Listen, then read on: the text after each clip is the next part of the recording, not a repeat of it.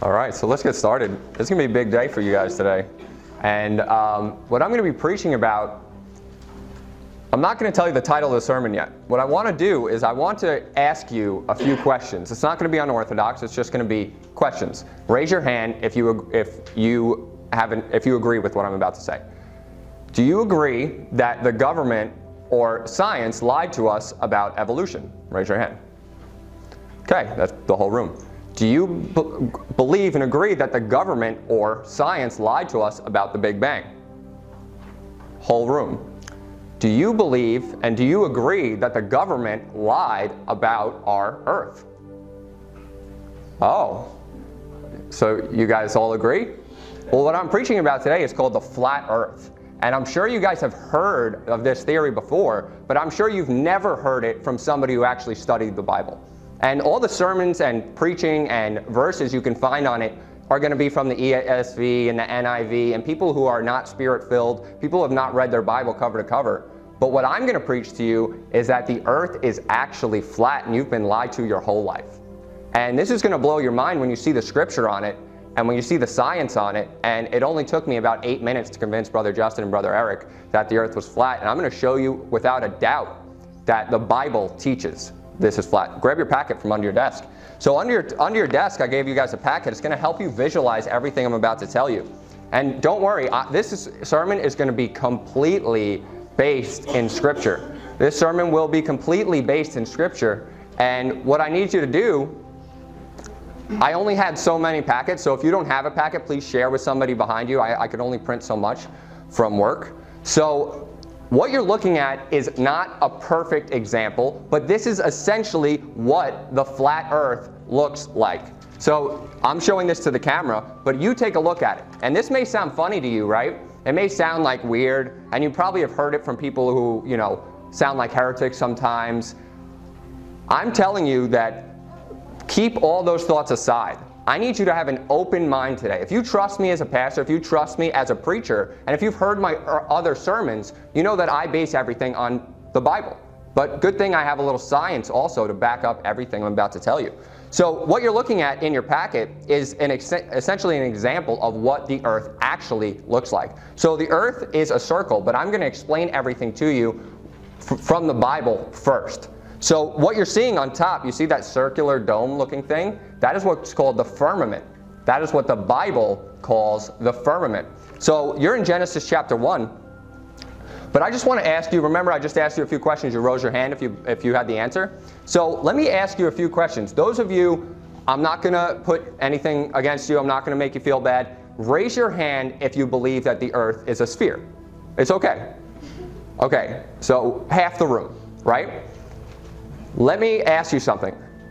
Do you know anything why you believe that? Let me ask you 4 questions that you should know if you honestly believe this.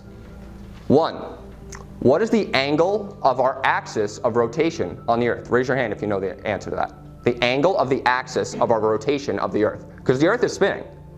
But it's spinning on an angle in direct, not you. You know the answer. You know, 23 degrees? About 23.5, correct. Okay. How fast does the earth spin around the sun, according to science? Raise your hand if you know the answer. Like 1,000 miles an hour? Correct. About 1,000 miles an hour. And then what is the formula for the curvature of the earth if you believe that the earth is a sphere? Nobody? Okay, so what the formula is it's 8 inches per mile squared. So one person, maybe 2, had the answer to 2 of those questions. But you guys believe in something, right? You guys believe in this thing, right? But do you honestly, from your heart know anything about it? Or do you believe it because you've been taught it since you were a child? In the same way we're taught evolution from childhood, and you just told me everybody in this room that does not, everybody in this room raised their hand, they told me they do not believe in the Big Bang. You know you have to believe in the Big Bang to believe that the earth is a sphere? You don't get to pick. The reason I say that is because the earth is spinning around the sun, according to the science, because of the sun's gravity. The sun is traveling through our galaxy at 515,000 miles per hour. Why is it doing that? Because of the Big Bang. And our galaxy is continuing to travel even faster than that into nothing. Obviously, the galaxy is traveling through the universe, but the universe is expanding into nothing. That's what science tells you. So you have to believe in the Big Bang to believe that the Earth is a sphere. You don't get to pick. And people that try and make this distinction know the Earth is a sphere, and it's circling around the sun, and our galaxy is moving at 515,000 miles per hour, and there's billions of other planets, and there's billions of other stars, but the Big Bang isn't true, and evolution isn't true. You don't get to say that. It's the unholy trinity. You have to believe in three, or you don't get to believe in any of them. So let me prove to you from the Bible that this is true, but I want to read one verse for you. In Proverbs 18 and verse 13, it says, "He that answereth a matter before he heareth it, it is folly and shame unto him." So if you already made up your mind about what I just told you before I told you any scripture, that's a shameful thing to do. I want you to keep an open mind, keep your eyes open, read what I'm telling you. You're going to go to each verse with me. And if I'm not 100% clear, if you are not dead sure, because I'm preaching 2 sermons on this, each sermon is different. I have 12 pages of scripture. I'm going to prove to you without a shadow of a doubt that the earth is flat. In Hosea chapter 4, verse 6, you turn to Genesis chapter 1. It says, "My people are destroyed for lack of knowledge, because thou hast rejected knowledge. I will also reject thee, that thou shalt be no priest to me. Seeing thou hast forgotten the law of God, I will forget thy children." So the Lord has shown me this to be true. And science proves this without a doubt, and I'll show you that as we go through. But if I don't preach about this, because I know how every single person in the movement feels about this, I've seen every pastor in the movement publicly, just denounce flat earthers, make them feel stupid, make them look stupid. And most of the flat earthers that are commenting are very angry. They're not going about it the right way. They don't have the scripture. I have the scripture. So let's go to Genesis chapter 1 and look in verse 6. It says, "God said, let there be a firmament in the midst of the waters, and let it divide the waters from the water." So this is creation. What happened is there was water, and God put a firmament between it. That's the first picture I have on my list. You see that dome? You see that dome? I'm going to explain to you what that is through Scripture. That is the firmament. And everything is within the firmament, not out in the universe. Let me prove that to you. And it said in verse 7, "And God made the firmament and divide the waters which were under the firmament from the waters which were above the firmament." So you see that there's waters which we have under the firmament, sea, land, that's under the firmament. Then there's waters also above. Keep that in mind, above this firmament. What does firmament mean? Well, firmament, the first word firma, actually just means solid, and ment is just the end of a noun. So it just means solid thing, but let me prove to you from the Bible what it is. Go to Ezekiel chapter 10 and verse 1. Ezekiel chapter 10 and verse 1. You're going to turn there with me, and we're going to learn what the firmament is. So if you look in Ezekiel chapter 10 in verse 1, it says, "Then I looked, and behold, in the firmament that was above the head of the cherubims, there appeared over them, as it were, a sapphire stone, as the appearance of the likeness of a throne." So above the cherubims is God's throne. And there's a firmament above them. And it says, as it were, a sapphire stone, the appearance and the likeness of a throne. I believe that to be describing the throne itself, not the firmament. Turn to Revelation chapter 4. So keep that in mind. The reason I showed you that verse is so that you can see that there's a firmament above the head of the cherubims where God's throne is. Where God's throne is, it's describing a firmament under him, right? You see that? The firmament is under it. So I'm going to show you what a firmament actually is. You're in Revelation chapter 4. Revelation chapter 4, look in verse 6. And it says in verse 6, "And before the throne there was a sea of glass, like unto crystal. And in the midst of the throne, round about the throne, were 4 beasts full of eyes before and behind." So what is the firmament? It's a sea of glass. It is described by the Bible. The word itself actually does mean solid thing, but according to God's word, it's a sea of glass. And that actually makes sense when you look at Genesis chapter 1. You need something that is hard to divide water from water. And then turn to Job chapter 37. I'm going to make you come, even if I'm just reading one verse, I want you to go there with me. Because this is something brand new. This is something that you may have not seen before. So I'm telling you that the firmament is what divides the waters from the waters, and it is essentially like a circular disc, is what the earth is, with a dome on top of it. And this dome is glass. Maybe not what we think of as glass, but God created a solid thing. You're in Job chapter 37. Look in verse 18. Job 37, verse 18. It says, "Hast thou with him spread out the sky, which is strong and as molten looking glass." So the firmament is glass. It's as molten looking glass. The firmament was under the throne, that sea of glass, and it is also what divides the waters from the waters. This actually is true. Turn to the second page in your packet. So I gave you each a packet. If you don't have a packet, please share with the person next to you or behind you. Brother Justin, you have one, right?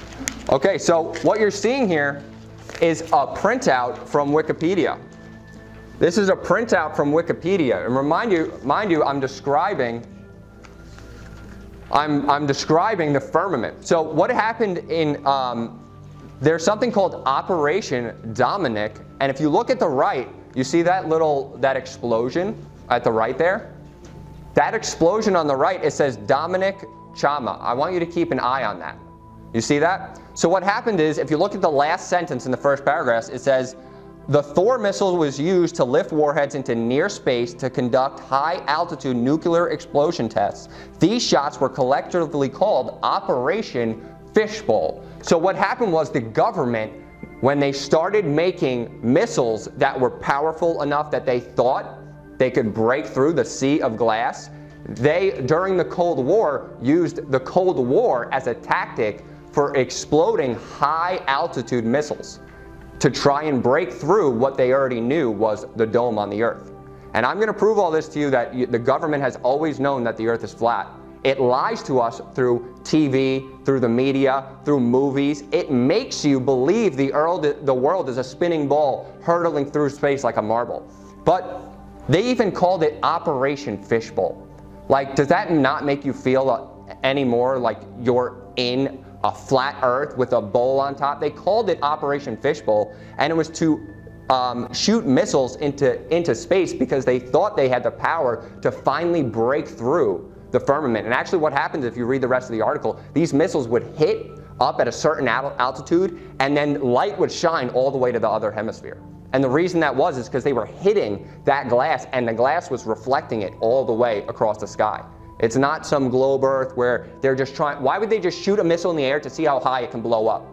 Like, are they just playing with rubber bands? Like, they're doing it for a reason, and they called it Operation Fishbowl for a reason. And also, their original name was Dominic Charma, and if you see on your packet, it goes, I describe what Dominic Charma actually means.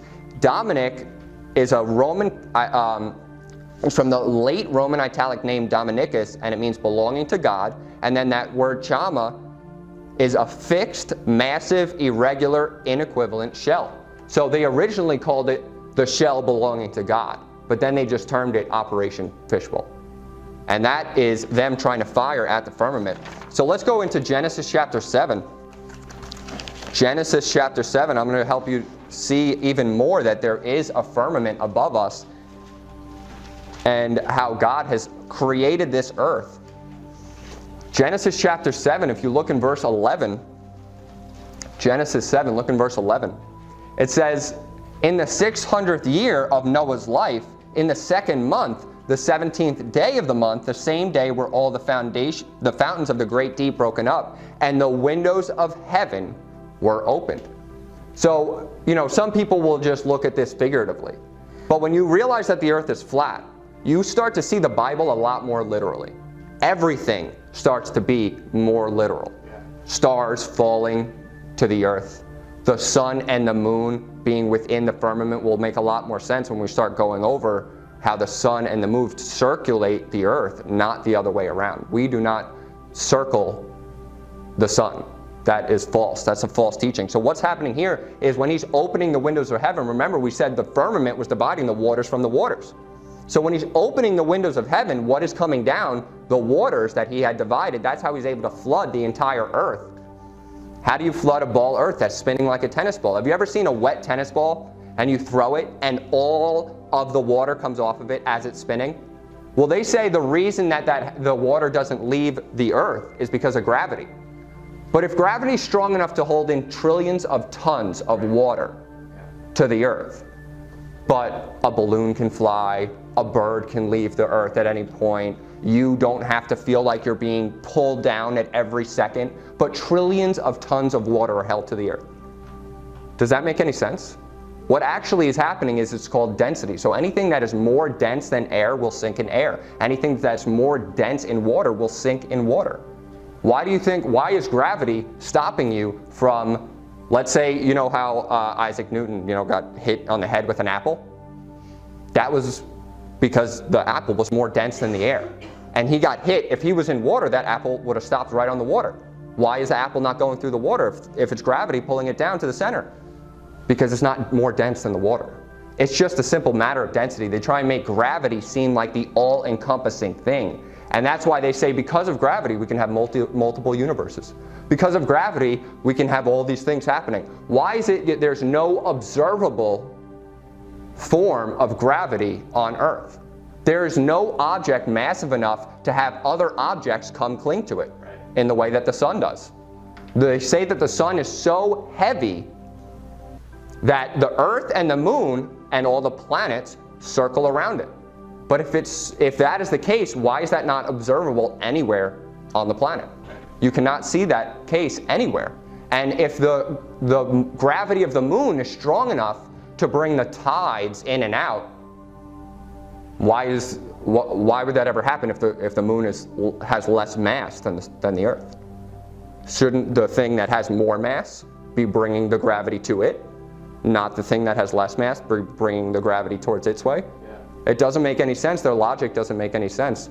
And the pictures that you see of space, the pictures that you see of all these planets and all these galaxies, NASA has admitted that they're all fake. They're CGI. And they say they have to be CGI because they want you to believe a lie. They want you to believe that these things are fake. And let me just tell you, satellites have got to be the stupidest thing. Have you ever seen a satellite? Doesn't it just look like R2-D2? Like they're messing with you.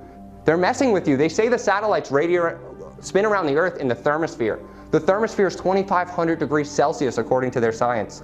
And the satellites are made of titanium. It burns at 1,600 degrees. It melts. They lie to you. They just mess with your mind. They say it's made of gold. Gold has an even lower melting point, 1,200 degrees. It's like embarrassing, some of the things that they're willing to do. And I'm going to show you some pictures from NASA of how they just completely and blatantly lie to our face. But they make you to believe that anybody that tells you differently is a crazy person. But I'm not crazy. I hope not. So go to 2 Peter chapter 3. 2 Peter chapter 3. Remember, we're talking about the earth and the water and how the firmament is dividing the water from the water. Look in 2 Peter chapter 3, verse 5. It says, "For this they willingly are ignorant of, that by the word of God the heavens were of old, and the earth standing out of the water and in the water." So what's that word there to use there to describe the earth? Standing. The earth is standing out of the water and in the water. That's describing the division of the waters from the firmament.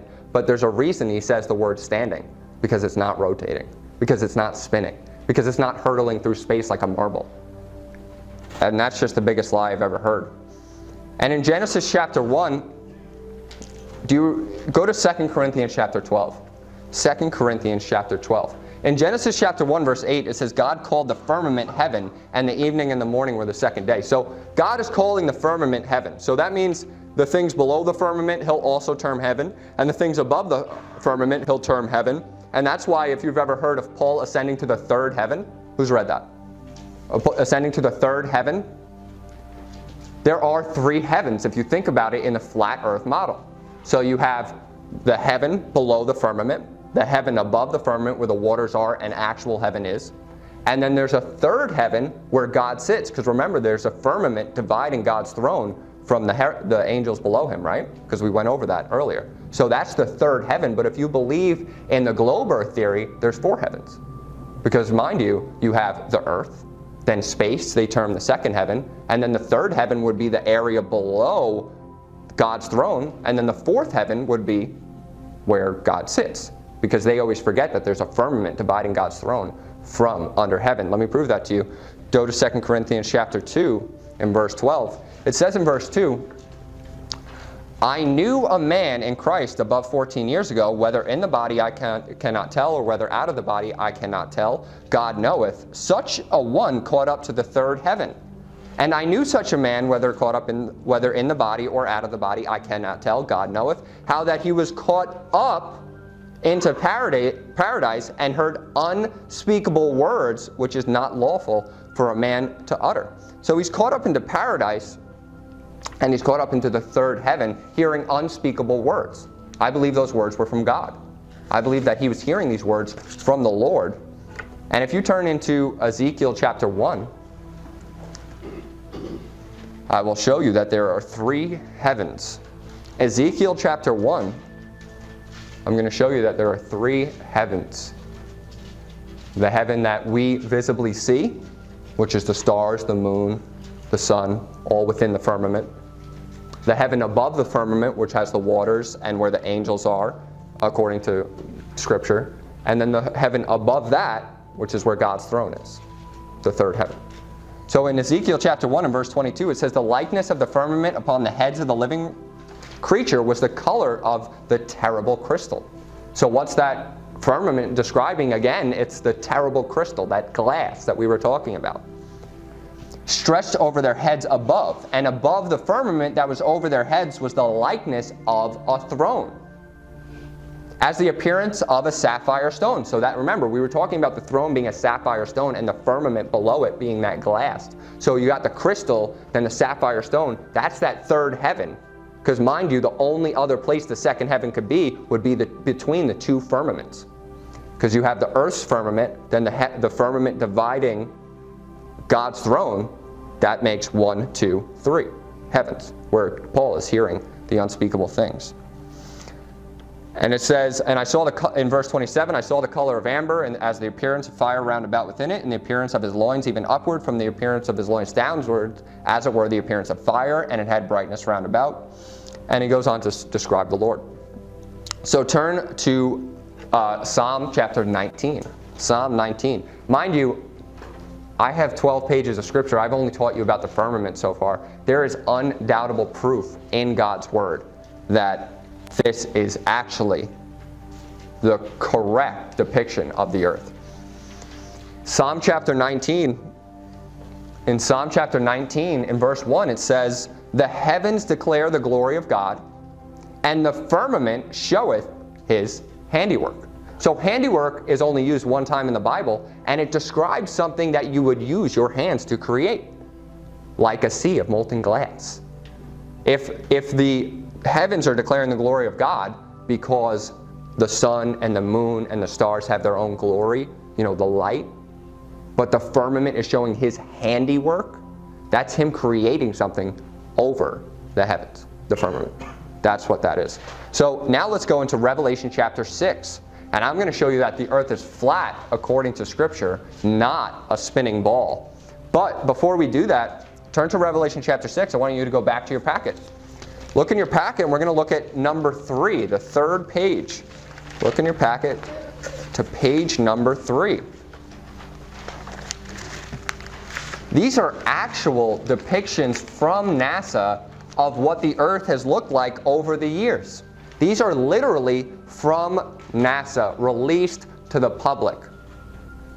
Look in 1975. See that big massive thing of clouds, but then you can see a little bit of continent under it.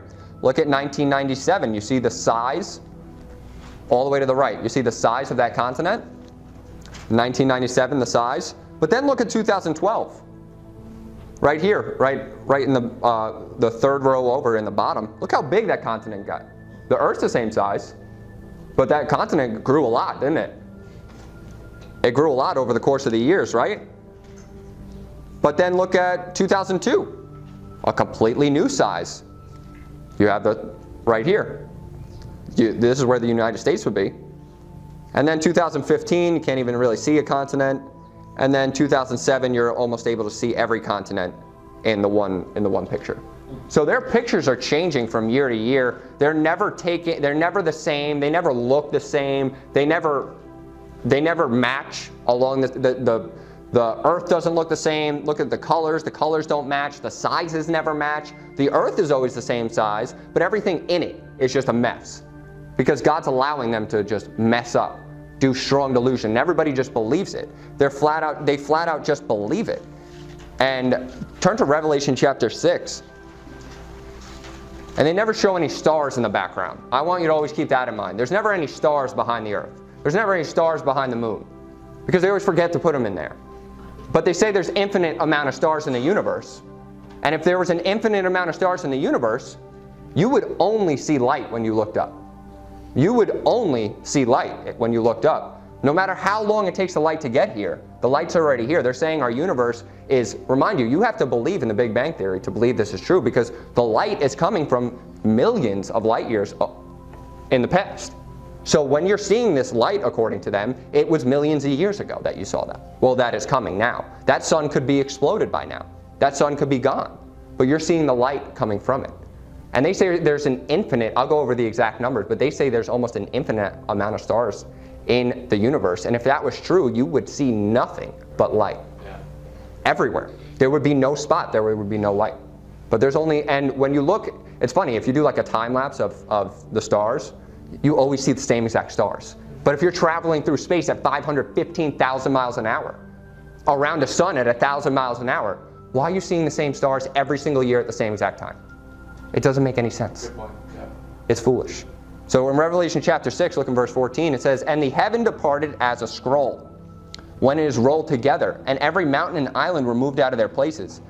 And the kings of the earth, and the great men, and the rich men, and the chief captains, and the mighty men, and every bondman, and every free man, hid themselves in the dens and in the rocks of the mountains, and said unto the mountains and rocks, Fall on us, and hide us from the face of him that sitteth on the throne, and from the wrath of the Lamb." So what did it just say? Departed as a scroll when rolled together, the heavens. Remember, the heavens are the firmament. So once the firmament is departed as a scroll, rolled together, not, the spinning ball earth, where it doesn't matter where it departs, only half the earth is going to see him. But when those heavens depart as a scroll, every eye sees him. Every bondman, every free man sees him, and they see his throne. So that means both firmaments were rolled apart. Because remember, there's still a firmament under his throne. So the heavens departed as a scroll as it is rolled together. The firmament opens. And obviously when the firmament opens and the other firmament opens, you can see God because he's right above you. He's not like some weird generation away. He's not in some multi-universe. Why would God create a tiny little earth and make you one of a billion? Everything he does has purpose. The sun has a purpose. The moon has a purpose. Stars have purposes. Why would he make millions of galaxies and make you nothing? The earth is the smallest. It doesn't make any sense. It's stupid. They want you to believe a lie so that you don't believe in God. Right. Do you know how many more people will believe in God if you knew you lived on a flat earth and that you knew God was right above you? Literally right above you. There's a firmament on top of the earth. Above that are the waters that divided. And then above that is God's throne. God's right there. That's why when we get to the circle of the earth and he's looking down upon us like grasshoppers, is because he literally is. And he's right there. Amen. And he can take a lot more account of us if he's right above us. Turn to Revelation chapter 1 and verse 7. Revelation 1 verse 7. Some people will say, oh, every eye's going to see him because we all have TV. No, there's plenty of hoarders out in nowhere's land that have no TV, no anything. Every eye will see him. Revelation chapter 1, behold, in verse 7, he cometh with clouds, and every eye shall see him. Every eye. And they also which pierced him, and all the kindred of the earth shall wail because of him, even so. Amen. On a ball Earth, if he's coming with the clouds, he better time that correctly, because that Earth is spinning real quick. And only a quarter of the Earth is really going to see him. Honestly, if it's a ball Earth and you're spinning, not every eye is going to see him. But every eye will see him when the heavens depart, and he comes straight down. Yep, amen. And it'll be there. Turn to Daniel chapter 4. Daniel chapter 4, verse 11. Daniel chapter 4, verse 11. Daniel 4, verse 11. So in Daniel chapter 4, it's talking about a tree, and it says, the tree grew and was strong, and the height thereof reached unto heaven. So the height is reaching above the clouds unto heaven. It's going very high up. And then it says, and the sight thereof to the end of all the earth. So we'll go over the fact that the earth actually does have ends. And then it's not a ball, it is actually all held in together. But it's showing there that if something is tall enough or high enough, you can see it from every end of the earth. If there's a tree large enough, obviously the base would have to be very, very wide to make it all the way to heaven. And God's word is saying the sight thereof, and the sight thereof to the end of the earth, every eye can see it. In the same way that every eye will be able to see the glory of Jesus when he comes down. It's going to be literal. Everything in the Bible, assume it's literal unless it's, it has to be metaphorical. Turn to Genesis chapter 11. Oh, I'm going to read a verse from you from Matthew chapter 8, but you turn to Matthew chapter 4. And it says in Matthew 4, verse 8, again the devil taketh him up to an exceeding high mountain, and showeth him all the kingdoms of the world and the glory of them. So some people say, well, obviously it's a miracle because, you can't see all the kingdoms of the earth. But why would it say an exceeding high mountain? And why would it say showing him all the kingdoms of the earth? Because the mountain has to be extremely high if you can see across a flat earth all the kingdoms of the earth and the glory of them. So you have, even on a very, very clear day, on a very, very high mountain, you could see a lot of land. You could see all the kingdoms at that time. And I believe there's a reason it says an exceeding high mountain. It would have just said he just took him up and he saw everything. There's a reason he brought him to an exceeding high mountain to show him all the kingdoms of the earth. So you're in Genesis chapter 11, look in verse 1. And the whole earth was of one language and of one speech. And it came to pass, as they journeyed from the east, that they found a plain in the land of Shinar, and they dwelt there. And they said one to another, go to, let us make brick and burn them thoroughly.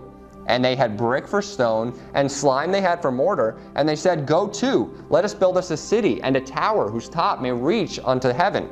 And let us make a name, lest we be scattered abroad upon the face of the whole earth. We'll get into the face of the earth, and how that actually means a literal face of the earth, and how God only uses the word face describing flat surfaces. But face of the earth, and it says in verse 6, the Lord came down to see the city and the tower which the children of men builded. And the Lord said, behold, the people are one, and they have all of one language, and this they begin to do, and now nothing will be restrained from them, which they have imagined to do. So if this was a foolish task,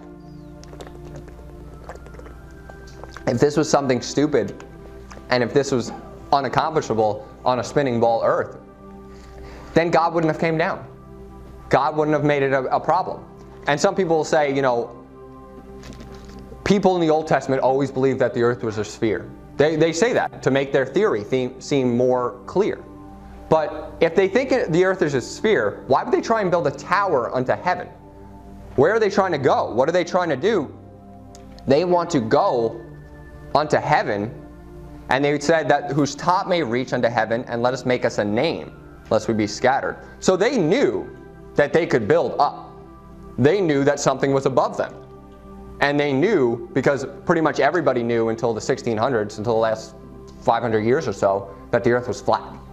It's just more recently where they could easily plague us from the newspapers, from movies and TVs, that everybody just believes a lie from birth.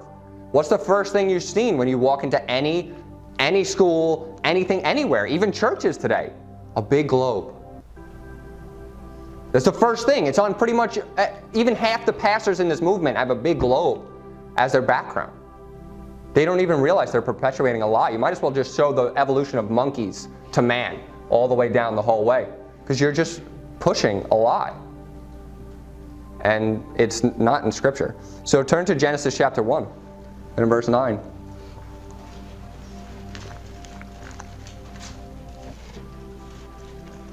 I'm going to show you that the sun, moon, and stars are within the firmament. We are not spinning around them.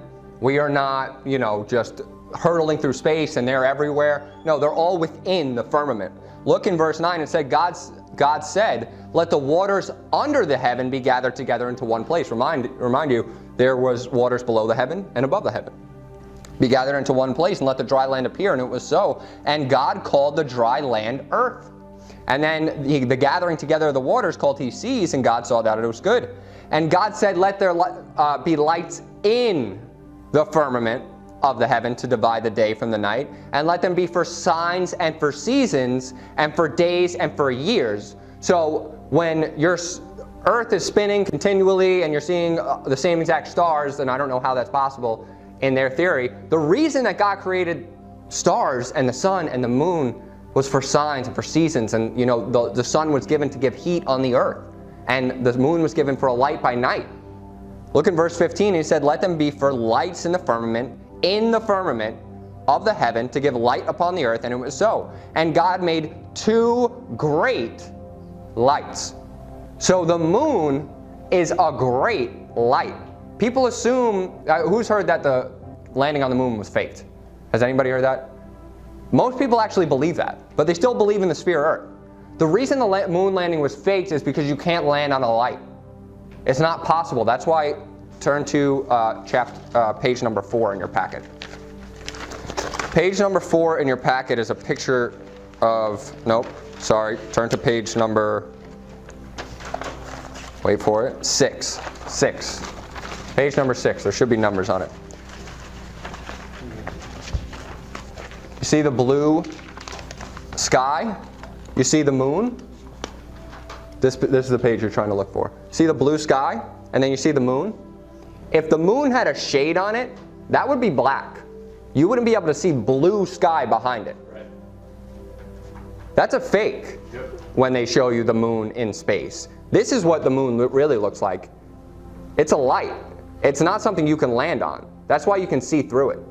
Because it's a light, and God has given it to have different seasons. So, when he calls it a new moon, he means the light is fully shining.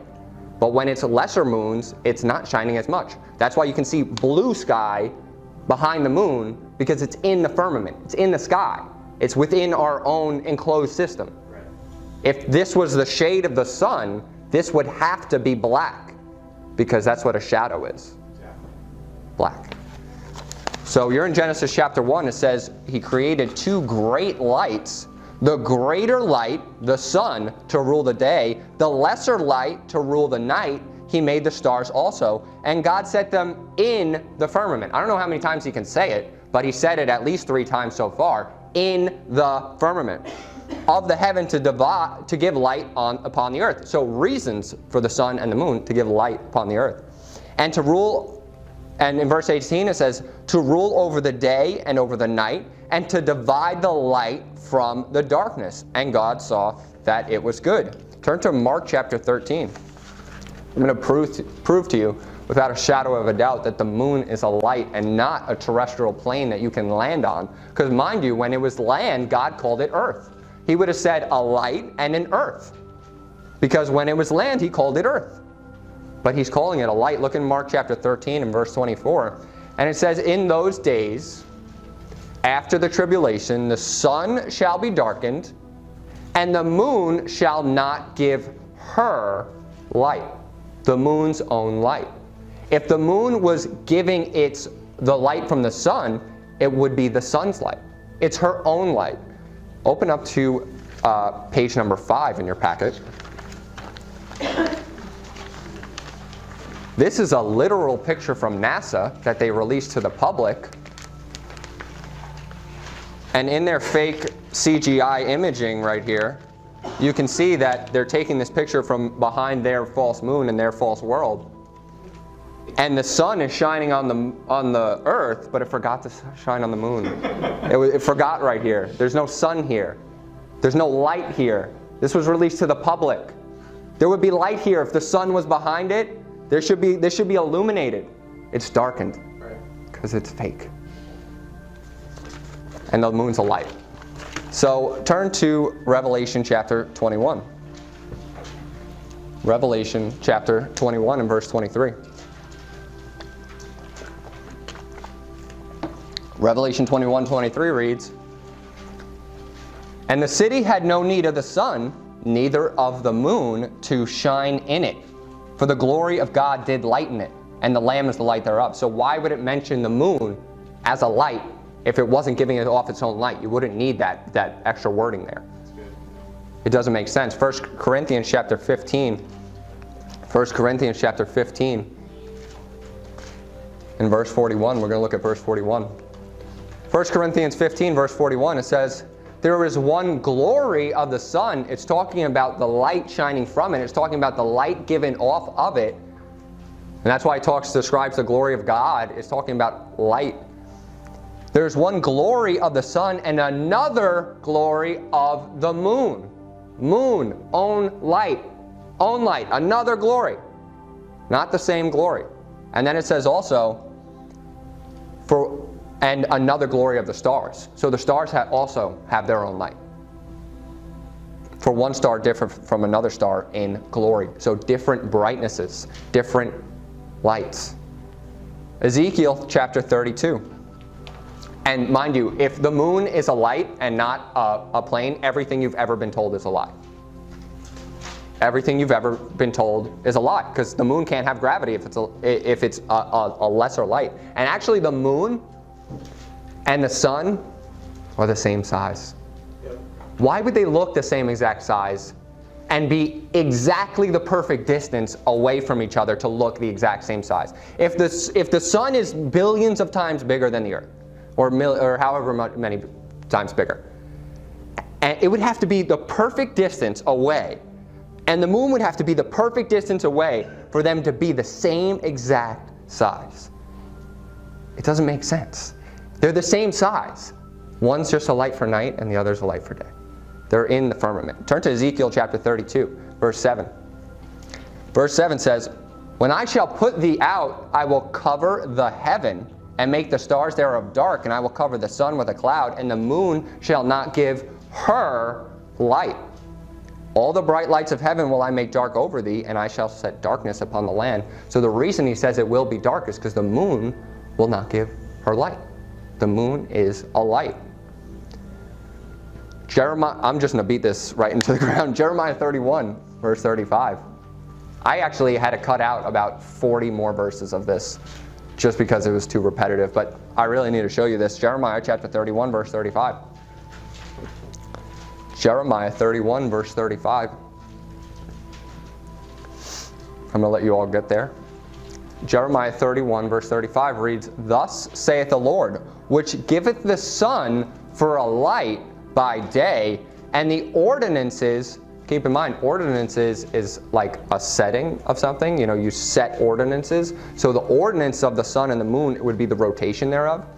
And it says, "The ordinances of the moon and of the stars for a light by night." So the moon is a light, and the stars are a light for night. "Which divideth the sea when the waves thereof roar, the Lord of hosts is his name." And then Isaiah 13. Turn to Isaiah 13. This is the last verse we'll go over with the moon shall not cause her light to shine. Isaiah chapter 13 and verse 10, it reads, "For the stars of heaven and the constellations thereof shall not give their light. The sun shall be darkened in his going forth, and the moon shall not cause her light to shine." The moon's light, her light. The moon gives off its own light, and it is not a plane you can land on. That's why the moon landing was a fake, and that's why the guy looked like a nut job when he was trying to explain how he landed on the moon, because you can't land on a light. It's just not possible. It doesn't make sense. Turn to Genesis chapter 2.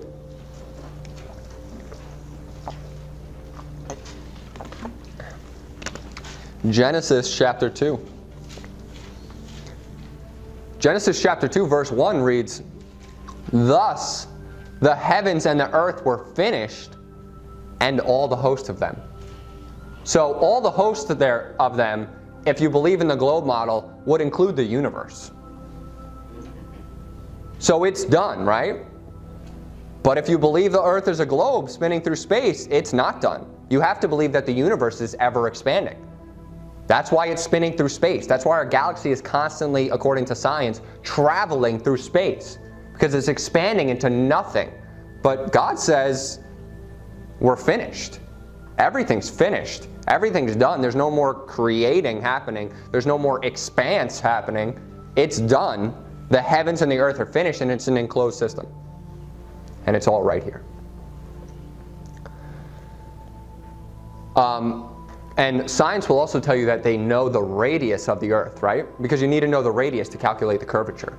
So they know the radius of the earth. They know how wide the earth is in their sphere model. Turn to Job chapter 38. Job chapter 38. I'm going to prove to you that you can't find out the radius of the earth because it's a flat earth. And God says you can't find it out, and I believe him. Job 38, verse 4. It says, "Where wast thou when I laid the foundations of the earth? Declare if thou hast understanding. Who laid the measures thereof, if thou knowest? Or who hath stretched the line upon it? Hast thou perceived the breadth of the earth? Declare if thou knowest it all." So God is saying you can't find out the radius of the earth. You won't find out the radius of the earth because we're not trying to measure a radius. Mind you, it's not a sphere. And I'm sure maybe we could measure from endpoint to endpoint, but they're not going to let us do that because, you know, they all are pushing this globe theory. But that's still not the radius up and down. You know, we'll never find that out. We'll never know that. And it says, "Who has stretched a line upon it?" I'll go into that more, but a line is a unit of measurement, or a way of measuring a straight, flat, fixed plane. You don't use a line. I'll prove that to you from the Bible, that you don't use a line to measure something that's curved. You don't use a line to measure something that is curved. Turn to 1 Timothy chapter 6. Turn to Isaiah chapter 44. I'll read this verse for you. Isaiah chapter 44, verse 13. It says in 1 Timothy chapter 6, verse 20, "Timothy, keep that which is committed to thy trust, avoid profane and vain babblings and oppositions of science, falsely so called." So if science is going against Scripture, we need to go against science. But actually the real science proves the earth is flat. Real science proves that the earth is flat. And I mean, I know for sure, I started realizing this when I used to live at home in Mattituck. So I used to live in a place called Mattituck, which is at the tip of Long Island. And if you looked across on a clear day, I could see the shore of Connecticut. And the shore of Connecticut is about 17 miles away. And I started to question, you know, because I was a physics major when I went to college for my first year. And I started to question the curvature. And I know I heard, you know, oh, from the media, it's just a mirage. But too bad mirages are upside down. And they're supposed to be inverted. So you can't say that something's a mirage from the curvature. So I started to question it. And I did the math. I found out, I said, you know, 17 miles away, mind you, the earth is supposed to curve 8 inches per mile squared. So 17 miles squared times 8 inches divided by 12, it's about 192 feet of curvature you're supposed to see. So I shouldn't be able to see the shore, let alone any buildings in Connecticut, but it was clear as day. Even with and then just get binoculars, then it's even more clear. It's easy that you're just looking at a flat surface. Who saw that picture of Chicago, I think it was, on the news, where they showed Chicago from almost 40 miles away, and the news was trying to explain it like, oh, you're seeing a mirage. Mirages are inverted. Chicago would have been upside down. You were actually seeing, they were proving that the earth is flat, because 40 miles away is a very, very long distance, and the earth should have curved, I didn't do the math for this one, but at least 400 feet, maybe 600 feet. Probably more than that. I didn't even do the math yet. But it's just a big lie. It's always been a lie. And some people will say, well, what about sailboats? You know, when you see a sailboat going, that sailboat, it drops, right? No, it doesn't. Get binoculars. You'll just see the bottom of it right there. But I'll just prove to you why that happens. So when you're looking at something, picture you're looking down a hallway. You ever see a hallway? You know that every single border is the same, right? It's equidistant this way and equidistant this way. What happens to your vision as it goes farther away? It looks like the top is coming down, right? It looks like the top is getting lower. But it's not getting lower, it's the same height. If you walked all the way over there, it would be the same height. But all the converging lines come to your field of vision. So when you see a sailboat or a boat going away from you, it looks like it's getting lower. It looks like the top is dipping down. But what's actually happening is that all your converging lines of your vision are coming together. And if you would just take a camera that can zoom or binoculars that could see farther, you could be able to see the bottom of that boat. There was no dip. There was no curvature. There was nothing. It's just the field of your vision. That's why when you look at a hallway, all four sides are coming together in the top of your vision. It's just the way your mind processes things. It has nothing to do with the fact that something's curving, because people online, you can just go look. People just zoom in, like they'll see a boat, you'll be like, oh, it's gone. And then they just use their camera and just zoom in a little bit, and it's like, oh, it's right there. It's still right there. Because it's so simple. It's just easy to prove that the earth is flat. It's so easy to prove that the earth is flat. You're in Isaiah chapter 44, look in verse 13. It says, the carpenter stretcheth out his rule, he marketh it out with a line, he fitteth it with planes. So remember we were talking about a line, how to measure with a line? Well, when you're stretching out your rule and you're fitting it with a plane is a flat surface. So when God was talking about measuring the earth with a line, he was measuring a flat surface. And what does he use to measure a curved surface? What would God call that? Look in the next verse. It says, and he marketh it out with a compass, and he marketh out the figure of a man. So to mark with a compass, that's what God would use to measure curvature. But he's just measuring it with a line. That's why we went over that verse before. And in Joshua chapter 6, you don't have to turn there, it says, verse 3, and ye shall compass the city, all you men of war. So when they were circling the city, God would describe the earth as, compassed if it was round. But every time he describes measuring the earth, he describes it by stretching a line upon it, because it's flat and it's not round. Jeremiah chapter 31 verse 37 says, thus saith the Lord, if the heaven above can be measured, and the foundations of the earth stretched out beneath, I will also cast out all of the seed of Israel. So the science saying, I know the radius of the earth, God is saying you can't measure that. God is telling you, you can never measure how high heaven is. You will never be able to figure that out. But science tells us we can, because they're lying. If God says we can't measure it, then we can't. And it says in Proverbs 25:3, the heaven for height, the earth for depth, and the heart of kings is unsearchable. So you'll never know how far the firmament is up, and you'll never know how deep hell is below us. Because you know how everybody says, and the Bible teaches that hell is below us. But isn't that such a finite place for hell? You know, you got billions of souls going to hell. And if you believe the earth is a globe, you only got so much space to put all those souls. We got to think of stuff more literally as a church, you know. If there's nothing under us, if it's an enclosed system and hell is beneath, God's got a lot of space to put hell. He's got a lot of space for all those souls. And then you're going to turn to Ezekiel chapter 40. Ezekiel chapter 40.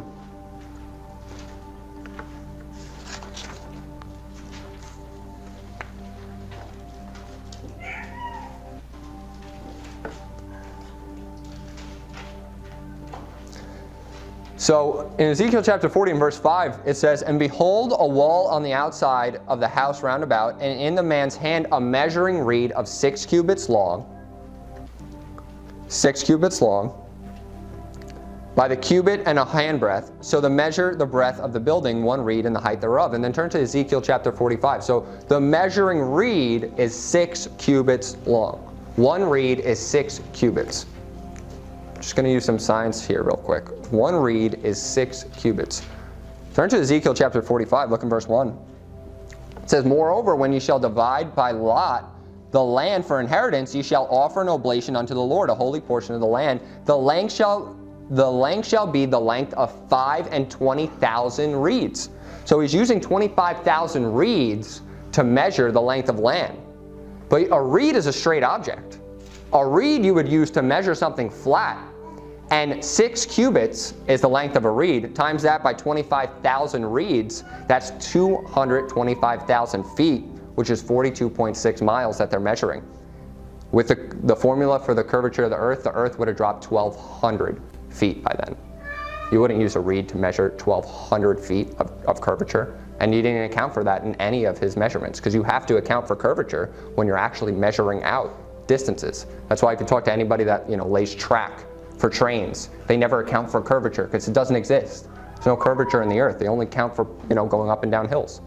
There's no curvature. There's actually, if you actually do the math, there should be a lot of curvature when you're doing 40 miles, 50 miles, hundreds of miles. You're not buying more track for hundreds of miles when you should be, if there's a lot of curvature. And in my next sermon, because mind you, this is a two-parter, I got to put this to bed. My next sermon, this is the end of this one, I'm going to cover the Earth is a circle, not a sphere. The Earth is fixed and not rotating. The Earth is a flat surface, though we kind of touched on it here. The Earth has ends, which I'll go over. And the sun moves, not the Earth. And I have verses that prove that without a doubt. And I'll just close this in a word of prayer. Heavenly Father, I thank you so much for all the people you have brought here today, Lord. I pray that they will see your truth in your word. I pray that we will stop believing lies of science, falsely so called. And I pray that you will work in the hearts of everybody that hears this sermon to believe your word as truth. And we thank you so much. We pray in Jesus' name. Amen. Okay, so one thing I forgot to mention in my last sermon was I want you to turn to Genesis chapter 1. Look in verse 9. It says, God said, let the waters under the heaven be gathered together unto one place, and let the dry land appear. And it was so. So this is earth being created. And God called the dry land earth. You see that? It says dry land earth. And the gathering together of the waters called he seas, and God saw that it was good. And God said, let there be lights in the firmament of the heaven to divide the day from the night, and let them be for signs and for seasons. So what was created first? It was the earth. The earth was created first, and then he created the lights, the stars, the sun. And it says, let them be for signs and for seasons and for years, and let them be for lights in the firmament of the heaven to give light upon the earth. And God made 2 great lights. So he didn't even create the sun and the moon yet. So now he's creating the sun and the moon, the greater light to rule the day, the lesser light to rule the night.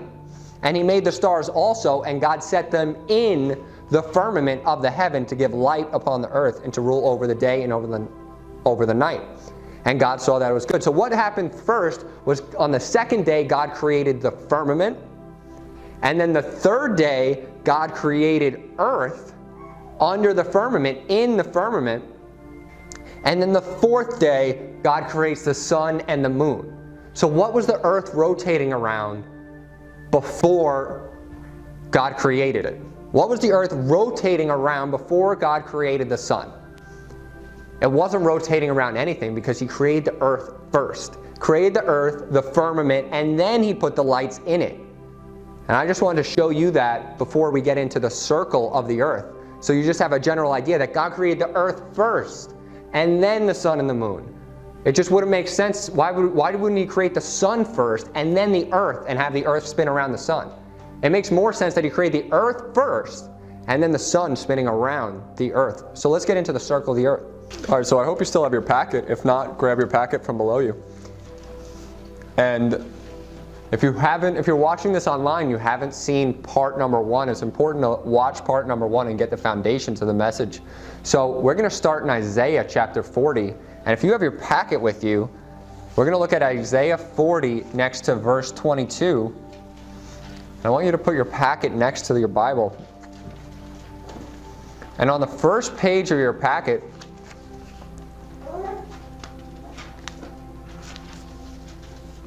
it goes over something in verse 22. In Isaiah chapter 40 and verse 22, it goes over something very specific. And it says in verse 22, it is he that sitteth upon the circle of the earth, talking about God, and the inhabitants thereof are as grasshoppers, that stretcheth out the heavens as a curtain, and spreadeth them out as a tent to dwell in. So look at your packet. This is the flat earth model of the universe. Well, I don't like to call it a universe because it's an enclosed system. So the flat earth model of the world. This is the circle. If God is sitting upon the circle of the earth, he's sitting up here. Remember, we talked about God being above the firmament. He's sitting upon the circle of the earth and looking down, and the inhabitants thereof are as grasshoppers, looking down at the circle, us as grasshoppers. We're as grasshoppers to him. On the spinning ball earth, he's looking down and things are just spinning in front of his face. Things are just going everywhere. And things are more relative and literal in the Bible. He is literally looking down upon us. And it says, he that stretcheth out the heavens as a curtain, and spreadeth them out as a tent to dwell in. So when you think of a tent, what do you think of? Something that's on a flat surface that is casing over it. It is over the earth. This is a tent. The heavens are as a tent. And it says to dwell in. Because he's talking about stretching out the heavens and spreading them as to dwell in. We are dwelling in that tent. That tent is this firmament, and everything is within this enclosed system. It is all within here, and we are sitting within. And a tent is something you would use on a flat surface. They use that terminology. God uses this terminology for a good reason. You wouldn't put a tent on a ball. You would wrap a blanket around a ball. Or you would do something else around a ball. But a tent is something that you set pillars and you establish it, and then everything else is within it. So turn to Isaiah chapter 13. So I just wanted to go over why the earth is a circle, not a sphere, because some people will use that verse that he sitteth upon the circle of the earth, and they'll say, see, that's the word, that's sphere. That's a sphere. Or in Hebrew, circle means sphere. You know, they just want to go back. They want to go back to the Hebrew and just say, no, it's just a circle, and this is a circle. This is the circle of the earth. It's a flat disc, and he's looking down upon it. But it's not a sphere, it's a circle. And then if you're in Isaiah chapter 13, verse 13, I want to show you that the earth is in a fixed position. It is not rotating around the sun. It is not spinning through the galaxy. It is not being just propelled into nothingness. It's in a fixed position. Look in verse 13 of Isaiah 13. It says, therefore, I will shake the heavens. In order to shake something, it's usually stationary, right? I will shake the heavens, and the earth shall remove out of her place in the wrath of the Lord of hosts and in the day of his fierce anger. So her place is showing that the earth has a place, a position, a space, that it is set. In the rotating earth, where it's just going everywhere, and you know, it's going through space and it's traveling around the sun, which is traveling around the galaxy, there's no fixed place for earth. But this is in a fixed place. Turn to 1 Chronicles chapter 16. 1 Chronicles chapter 16. And I'm just going to go through a bunch of verses that show that the earth is in a fixed position and it is stationary and not rotating or spinning. 1 Chronicles chapter 16 and verse 30, it says, fear before him all the earth, the world also shall be stable, that it be not moved. So the world is stable, it's established, and it's not going to be moved. Turn to Psalm chapter 33. Psalm chapter 33, I want you to look in verse 8. Psalm 33 and verse 8, it says, let all the earth fear the Lord. Let the inhabitants of the world stand in awe of him.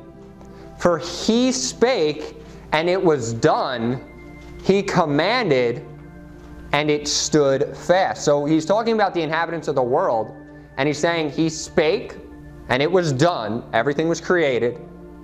And he commanded, and it stood fast. When something is staying, it stood, it's in one place. And when it's fast, it's fastened. It's staying in that one place. Turn to Psalm 93, which we just read. Psalm 93. which we just read in verse 1. It says, the Lord reigneth.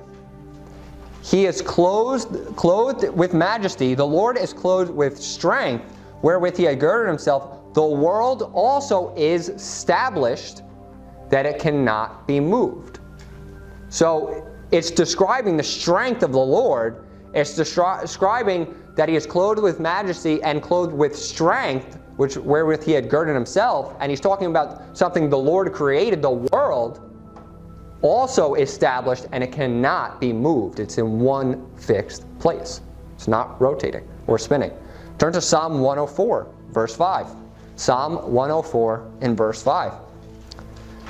Verse 5 reads, who laid the foundation of the earth, that it should not be removed forever?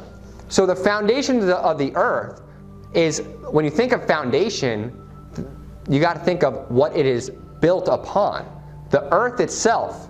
So the foundation of the earth, what the earth is mounted upon. Obviously, we're going to go over the verse where it's mounted upon nothing, where the earth hangeth upon nothing.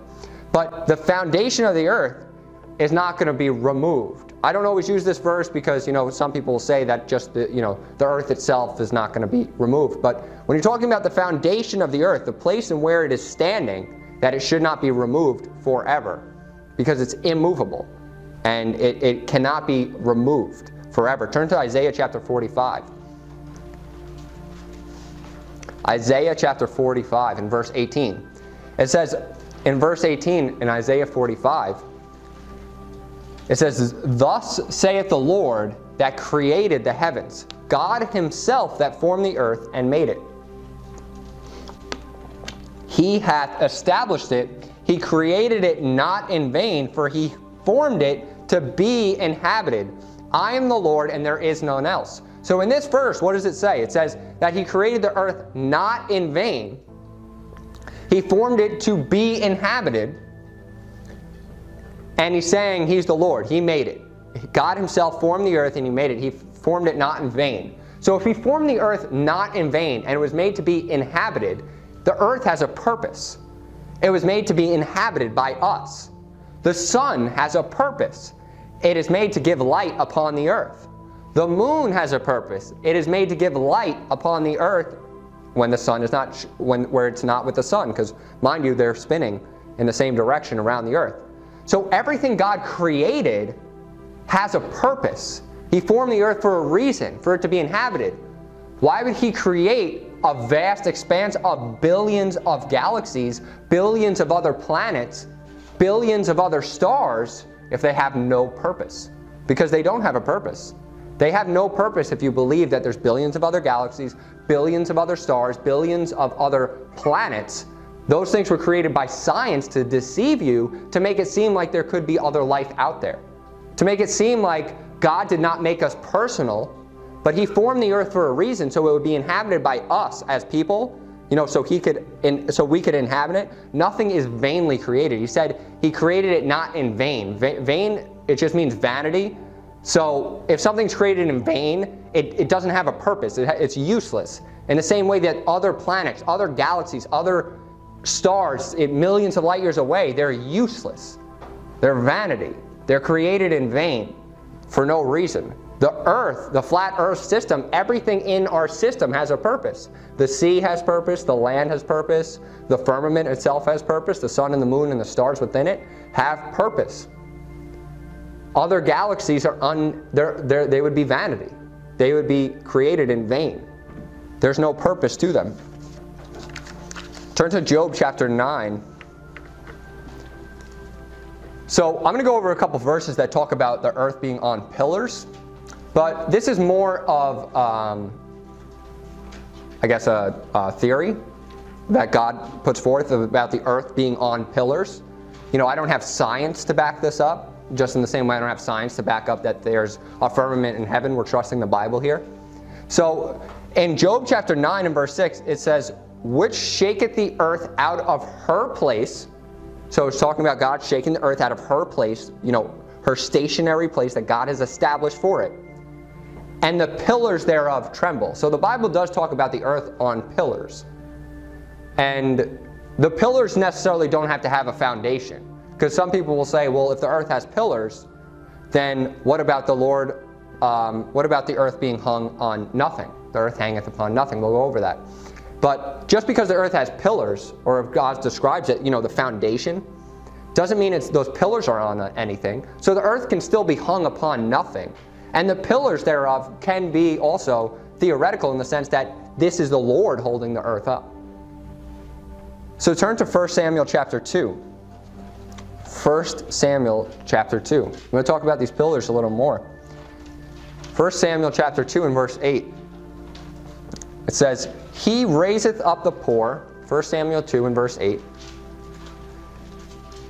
He raiseth up the poor out of the dust, and lifted up the beggar from the dunghill, to set them among princes, and to make them inherit the throne of glory. For the pillars of the earth are the Lord's, and He hath set the world upon them. So the pillars of the earth are the Lord's, and He has set the earth upon them. So, this could put forth the theory that there are pillars holding the earth, pillars holding this flat earth up, and the Lord has established them. But what are those pillars on? They're on the strength of God. God is holding up everything. God is the one that is holding up the earth. God is the reason that this earth is unmovable and stable. But the Lord is talking about the actual flat earth being hung upon pillars, which is also not possible on a globe earth, because you're constantly spinning. There's no stationary thing about it, and there would be no pillars. And in Psalm 75, if you turn to Psalm 75,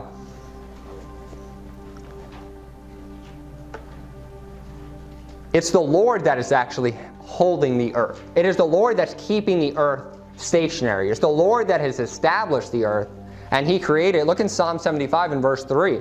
It says, in verse 3 of Psalm 75, it says, The earth and all the inhabitants thereof are dissolved. I bear up the pillars of it. So it's talking about the Lord bearing the pillars of the earth. So the Lord holds the earth. He bears up the pillars. It is the Lord that is keeping the earth stationary. When you think of pillars, you think of something that's established. You think of something that is, you would use pillars to hold up a building. And a building is not something that's constantly in motion. You wouldn't use pillars to hold up a car. You wouldn't use pillars to hold up an airplane. You use pillars to hold up something that's established, something that's stationary. Turn to Job chapter 26, verse 7. Job chapter 26, verse 7. And in Job chapter 26, verse 7, he's talking about the Lord, and he says, He stretcheth out the north over the empty place, and hangeth the earth upon nothing. So if you think of the north as the center of the flat earth, and He's stretching out the north over the empty place, because it's a circle, and He's hanging the earth upon nothing. So those pillars, He's establishing them. He's holding the earth. He's keeping it fastened. And that is literally hung upon nothing. You can't say the pillars are hung upon something, because it's the Lord that has established it. And He's stretching out the north over an empty place. Stretching out the north over an empty place. And hanging the earth upon nothing. But in the heliocentric model of the earth is hung upon the gravity of the sun. People say, oh, because it's spinning in space, it's hung upon nothing. But it actually, if it's tied to the gravity of the sun, it is hung upon the sun's gravity. And it is hung upon the weight or the mass of the sun. And it is not hung upon nothing, because it according to science, it rotates the same distance every single year around the same exact thing, and it is hung upon the gravity of the sun. So I just wanted to disprove that. Some people will say, oh, the earth is a ball because it's not hung upon anything. But if you believe in gravity, and you believe that gravity is holding the earth, it is holding the earth in its rotation around the sun. But I believe that the Lord is holding up the earth, and He has established it. It is His to hold up, and He's hanging it upon nothing. He's hanging it upon nothing because it's established on His pillars. You usually hang something from the top, and He's hanging it upon nothing. He's holding it with His pillars. And it says in Job 38, verse 6, it says in verse 6, Whereupon are the foundations thereof fastened, and who laid the cornerstone thereof? He's talking about the world. and he's trying, he's kind of rebuking Job, telling him all the things that he created, all the things that he did. And he's saying, if you can answer this, whereupon are the foundations of the earth, fastened? Where's the earth fixed? Where it is? Tell me where it is. Who laid the cornerstone, which is something you would do for something that's established, a cornerstone, a building. If Jesus is the cornerstone of our faith, that has to be something fixed. That has to be something immovable. That has to be something you build upon. If you're establishing a cornerstone of the earth, you have to build upon that. You have to have that established. And that is stationary, stuck, fixed. I'm going to prove to you that the earth is a flat surface. Go to Genesis chapter 1. Genesis chapter 1. So throughout the Bible, almost 40 times, the Bible will use the word face. They'll use the word face to describe the face of the earth, also the face of the sea. And anytime the word face is used in the Bible, it's actually talking about a flat surface. So if you're in Genesis chapter 1, look at verse 29, it says, "And God said, Behold, I have given you every herb bearing seed which is upon the face of all the earth, and every tree which is the fruit of a tree yielding seed, to you it shall be for meat." So, upon the face of the earth. Think of your own face. So even when it describes your own face, your face itself is flat in the same way that the earth is flat. It just has peaks and valleys and dips, but it is flat. You wouldn't call your head flat. You would call your head a sphere. You would call your head something that is circular, round, something that is a sphere. But you could consider your face as the earth, in the sense that if you have a circular type face, it would be a circle, but it would also be a face in the sense that it's flat with just peaks and valleys, like mountains, dips in the sea, everything, it's still flat. And the face of the land, the face of the sea, whenever God is using to describe that, it's talking about a flat surface. And I want you to turn to number 7 in your packet. If you look in your packet, we're going to look at picture number 7. So these are 4 different pictures. And it's spanning over the course of almost 10 or 15 miles, you can see here. So this is at sea level, and there's a reason it's called sea level, because it's level. The sea is not curving, it's level completely throughout the world. So this is at sea level. You see that the horizon is flat. And then you go up a little more. This is at ground level. The horizon, you see the horizon is flat. And then you go over here. This is a different part on the ground, also a different part of the world. You see how it's flat. And then the top picture is above the clouds, but do you see how the horizon is also flat? Why is it flat? As no matter where you go, no matter how high you go up on the earth, and you can find these videos online. I'm going to make a documentary about this sermon, these 2 sermons, and I'm going to show you video. But why is it flat as you go higher and higher and higher? It's because the earth is a flat surface. So the horizon will rise with you, and it will remain flat no matter what field of view you are seeing. Because remind you, we talked about how all the converging lines of your vision going down a hallway.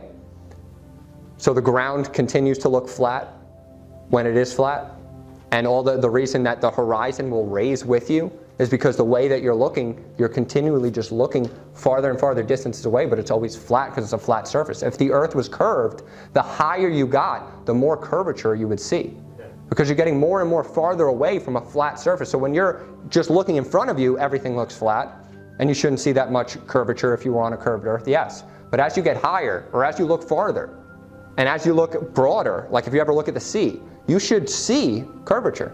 You should begin to see that. And especially when you get into higher buildings, like you don't have to go flying to see this. Just go up to a 100-story building. Go up to an 80-story building, a 40-story building, and look out at the horizon. It's going to remain flat to you because the rest of the earth is flat. And it's rising with your vision. It would curve. The higher you got, it would be even more curved. It would curve even exponentially the higher you got, because you could see farther distances. And the farther distance you can see, the more the earth curves. 8 inches per mile square, remind you. So the farther you can see, the more it should curve. But as you can see by these pictures, and as you should do next time you're in a tall building, just look outside. The horizon will always remain flat no matter what level you're at. because the earth is flat. Turn to Numbers chapter 22. Numbers chapter 22. So remember how I described how your face was flat and how any time the word face, whether it be talking about the sea or the land, is describing a flat surface?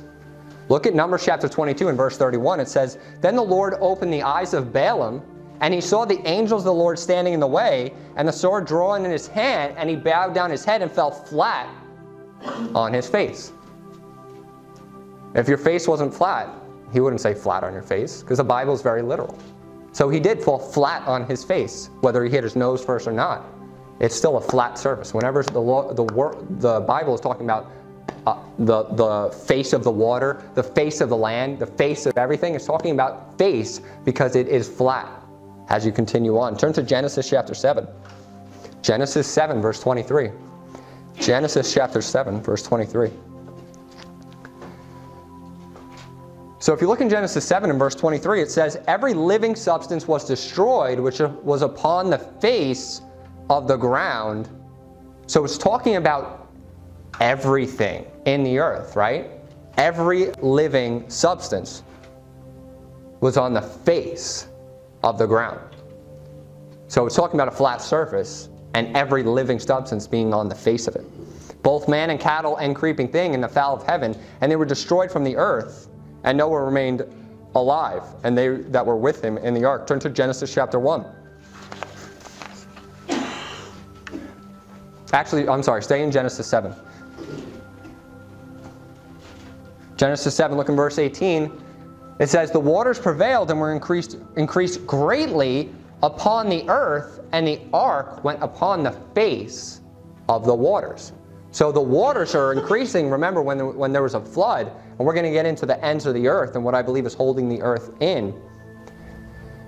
When the waters are increasing and everything is getting drowned and everybody is dying, it's talking about the face of the waters, a level-faced plain. That's how that works. When the heavens are open and a flood is coming down and the earth is being flooded up, that's how that works. It doesn't work on a globe. If you're spinning and you have these massive floods, you know, the water is going to be pulled to and which way. The moon's going to be pulling the shore back and forth. You know, you're going to have all these gravity factors coming in, and it just doesn't work when a ball is spinning, that all the water can stay on a ball, yet other things don't have to be forced down by that water. That gravity should be so intense to hold the water in that it should be able to hold you to the ground. It should be able to hold birds to the ground. Helium should not be able to rise in a helium balloon. And the only reason that helium can rise in a helium balloon is because helium is less dense than air. So if you fill up a balloon which has weight and is more dense than air, it'll fall, and it has nothing in it, it'll fall to the ground. But you put enough helium in it, it spans out that balloon, makes the density of that balloon less and less as you fill it, and then at a certain point, it will start floating. But if you let out enough helium from that balloon, and the weight of the balloon matches with the helium in there, and that density matches, you'll have a balloon at equilibrium. You ever seen a balloon that is just sitting right there? That's just sitting in space? The reason for that is because of density, not gravity. So the density of inside the balloon, the density of helium is a lot less than air. It counteracted with the weight of that balloon that it matched the air perfectly. That's why it's equilibrium. That's why that balloon is not going up or down, because the density of the balloon plus the helium matched the density of the air. So it's not going up or down, it's just staying perfectly at equilibrium. That doesn't work on gravity. It should be pulling it down no matter what. It doesn't matter how much it weighs. And then turn to Zechariah chapter 9. Let's go over the ends of the earth. The ends of the earth. Genesis chapter 1 and verse 2 says, "The earth was without form and void. Darkness was upon the face of the deep, and the Spirit of God moved upon the face of the waters." So it's, again, talking about a level plane. You're in Zechariah chapter 9, look in verse 10. So the Lord has established ends to the earth. And I'm going to describe to you what these ends are, and I believe them to be ice walls that surround the earth, also known as Antarctica. So remember, when we're talking about this flat earth model, on the globe, Antarctica on the globe is at the bottom, right? So when you think of a globe, you think of Antarctica at the bottom. But when you think of the flat Earth model, remember the north is the top. And if you squish the globe, the north would be at the center, right? So what does Antarctica become? It becomes the ends. All the way around, 360 degrees. So their globe model is actually false. They make it seem like a continent, but what it really is it's the ends of the Earth. And the reason that those ice walls, those ice shelves are so high is because they're holding in the Earth. They're holding in the waters. They're holding in everything. And God has established it. Look at Zechariah chapter 9 and verse 10. It says, "And I will cut off the chariot from Ephraim, and the horse from Jerusalem, and the battle bow shall be cut off. And he shall speak peace unto the heathen, and his dominion shall be from sea even to sea, and from the river even to the ends of the earth." So God has established ends to our earth. It's not just a continuing full-on globe where there's no end. You can literally, if it's a globe, you can go from one point around in a circle, in a circle, in a circle. You can do that here on a flat earth model if you're going around the North Pole. So you can do that, but if you just fly straight, if you're not, turning, you'll hit the end of the earth. Because there are ends. And we're going to go over a lot of verses that talk about this, but this is just one. It says, from the river even to the end of the earth. Turn to Job chapter 26. Maria, could you grab me water? Job chapter 26, verse 10. It says, "He hath compassed the waters with bounds." Job 26, verse 10, it says, "He hath compassed the waters with bounds until the day and the night come to an end." You see that? Bounds.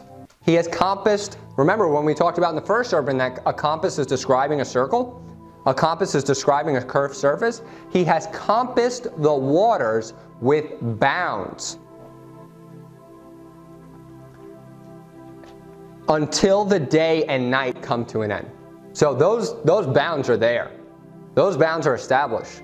Now I want you to open up your packet, and I'm going to show you why we don't know that much about these bounds. Look at number 8 in your packet.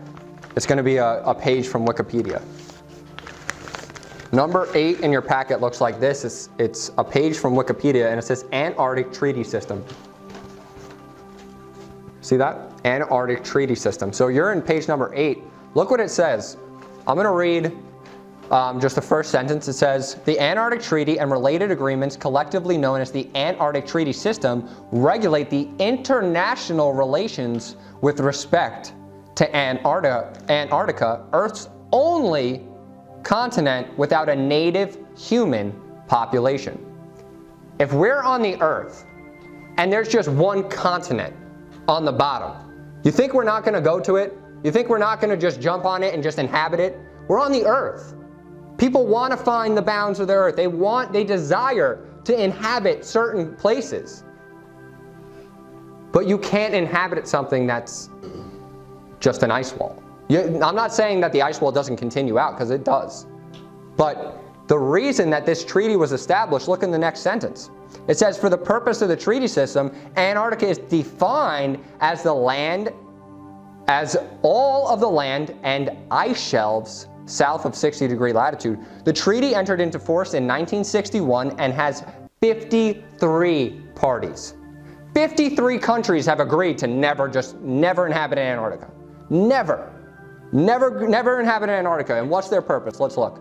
It says the treaty sets aside Antarctica as a scientific preserve. What is in Antarctica that needs to be a preserve? Like, what are you preserving? The ice? We gotta keep this ice here just in case, we ever have global warming. We're gonna save this one place. We're gonna go get our ice from this place.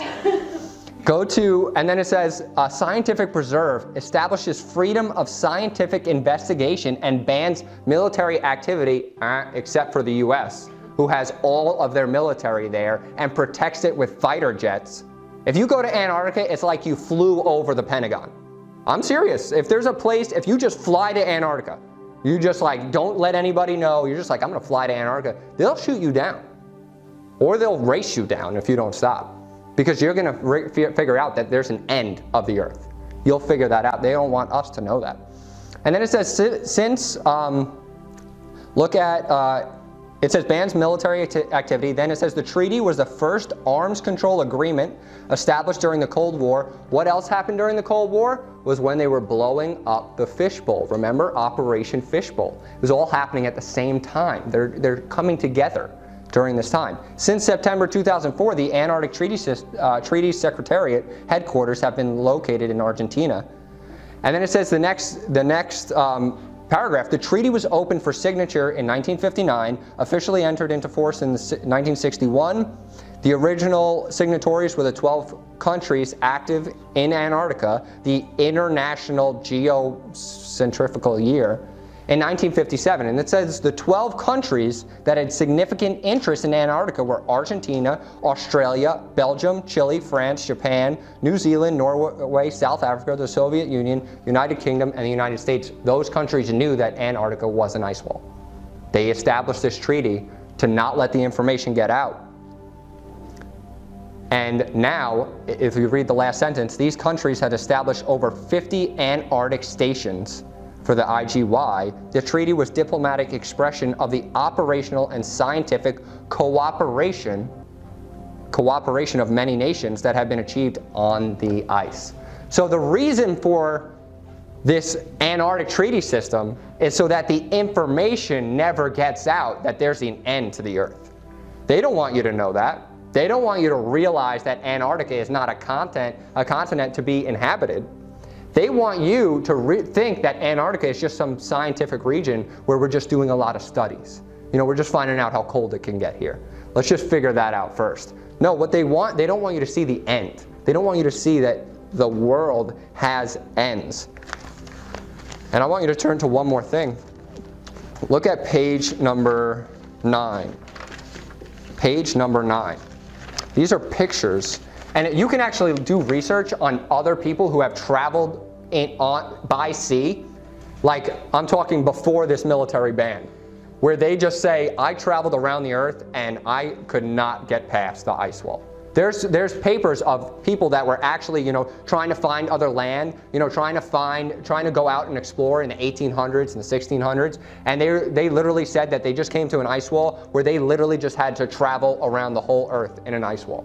And you can read their firsthand accounts of all this happening. And there's people who have tried to fly to Antarctica and they were taken down by the military. All this information is available to you, but look at number 9. These are the ice walls that are encasing the Earth. Those don't look too small, do they? Why don't you fall off the edge? It's because of these giant ice walls that God has established, which he says in Job chapter 26, verse 10, he hath compassed the water with bounds until the day and night come to an end. So until day and night are over, these bounds are staying. These bounds are established.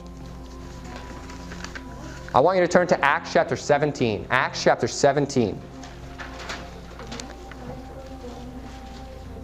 Acts chapter 17, we're going to look at verse 26. And this is a verse we use to kind of get rid of racism, because it says, and hath made of one blood all nations of men. Right? So we're all of one blood, but we don't look at the end of this verse. And it says in Acts 17, verse 26, all nations of men for to dwell on the face of the earth, and hath determined the times before appointed and the bounds of their habitation. So God knows our bounds. He has established it. We're all of one blood. We're all together. We're all from the same gene pool, and he knows our bounds. He has set our bounds about. Turn to Job chapter 38. Job chapter 38. If this theory, some people call it, the reason the title of my sermon was the flat earth and not the flat earth theory was because I don't believe it to be a theory. A theory is something you can't prove. And if this theory wasn't true, would I be able to find this much scripture on it? 2 sermons worth of scripture, 12 pages. Turn to Job chapter 38, verse 8. Who shut up the sea with doors when it brake forth, as is it issued out of a womb? When I made the cloud the garment thereof, so the cloud is the covering of the seas, and the thick darkness a swaddling band for it, so the thick darkness above the clouds, a swaddling band for it, and break up it for a decreed place, and set bars and doors, and said, hitherto shalt thou come, but no further. He's talking about the sea. Hitherto shalt thou come, but no further. And here shall thy proud waves be stayed. The bars and doors, the ends of the earth. What's holding in the sea is the bars and doors. And he said, thy proud waves will be stayed. So nothing, no water is breaking through these bars. No water is breaking through Antarctica or the ice wall that God has created to bound the earth, to bind it together. Turn to Psalm 103. Psalm 103. I'm going to read a verse from Job chapter 28 and verse 24. It says, He looketh to the ends of the earth and seeth under the whole heaven. Job 28:24 says, He looketh to the ends of the earth and seeth under the whole heaven. So if you got the firmament on top, he can obviously see the ends of the earth, and he sees under, remember the firmament is heaven, under the whole heaven. It's all right there in his vision. He's seeing all of it. And then you're in Psalm 103, look in verse 11. It says, For as the heaven is high above the earth, so great is his mercy toward them that fear him. So remember, as the heaven, in Genesis 1 verse 8, it said, the firmament is heaven. He called the firmament heaven. So as the heaven is high above the earth, so the firmament at the center is the highest point. Because remember, it's like a dome, a glass dome. As high it is above the earth, so great is his mercy towards them that fear him. And as far as the east is from the west, so far hath he removed our transgression from us. So, mind you, there's two ways to look at this. God could establish a north, south, east, and west in the sense that he could make not north the center, but make north like over here, and west over here, and east over here, and south over here. So that's a very long distance. Or if you look at it, the flat earth model with the disk, because the disk has magnetism, which is how we describe the sun rotating at different paths around the center. If this is the north, in the same way that you could think of it, I guess, with the globe, but if this is the north, and the east and the west are relative to the north, the east and the west are pretty much infinite, right? Because you're going from, if you're always traveling to the right in a circle, you're always traveling east, if you're looking at it that way. And if you're traveling this way, you're always traveling west in a circle around the north. Because remember, the north is the center, and we're talking about circles east to west. But also, if God's thinking that if God's way is that the north is up here, and east and west and south are here, at least that's a very far distance. Like, we know that for sure. So, but in the flat earth model, the north is the center because it helps with understanding magnetism, because the north pole is the center. That's why when your compass points north, it's pointing towards the center of the disk. So when a disk has magnetism, you think of north and south of the magnetism. The north is the center point of the disk, and then as you get farther out to the very outer spaces, the very outer ends, it's south. And that's how seasons work on a flat earth, because you have the sun and the moon, right? And they're always traveling at different distances from the north, but they're compassing in a full 24-hour period. So, if you live in this area, when it's summer for you, the sun is going to be very close. But when it's winter, it's getting farther and farther away. And if you live in this area, around the equator, that's why the equator is always so hot, is because the sun will be around the equator the most. If it's starting here and going out farther, and then eventually coming back in, it hits the equator twice, right? As it goes out and as it comes in. That's why the equator is usually the hottest point. That works on the flat earth model, because you have the sun coming in here for a season, coming out there for a season, then coming back in till it's summer. And that's how the equator works. And then where did I tell you to turn? You're in, turn to Isaiah chapter 44. Isaiah chapter 44, look in verse 24. Isaiah 44, look in verse 24. And in verse 24, the Bible reads, Thus saith the Lord thy Redeemer, he that formed thee from the womb, I am the Lord that maketh all things, that stretcheth forth the heavens alone, which spreadeth them abroad the earth by myself. Abroad the earth. He's stretching the heavens above the earth. And when you stretch something abroad, you're usually stretching it across a flat surface. You're spreading something abroad, like you would stretch forth a blanket over a bed. The same concept is here. He's stretching forth the heavens over the earth. He has said it. Turn to Jeremiah chapter 10. And we're just going over a couple more verses that show that the earth has ends. The earth has ends. There's many, many more verses. I only got the 10 most important ones. Jeremiah chapter 10 and verse 13. It says in verse 13 of Jeremiah 10, "When he uttereth his voice, there is a multitude of waters in the heavens, and he causeth the vapors to ascend from the ends of the earth.